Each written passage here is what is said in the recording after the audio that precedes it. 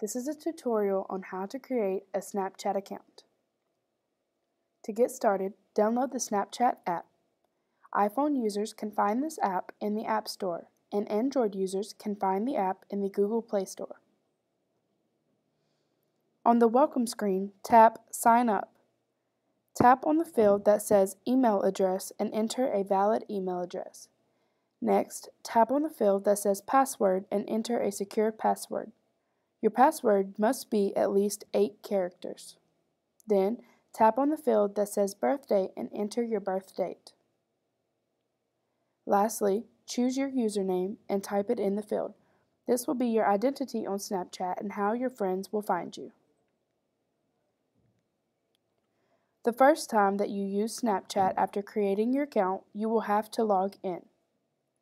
Tap the Log In bar on the welcome screen and then tap in the username or email address that you chose and your password. Congratulations, your account is now ready to use.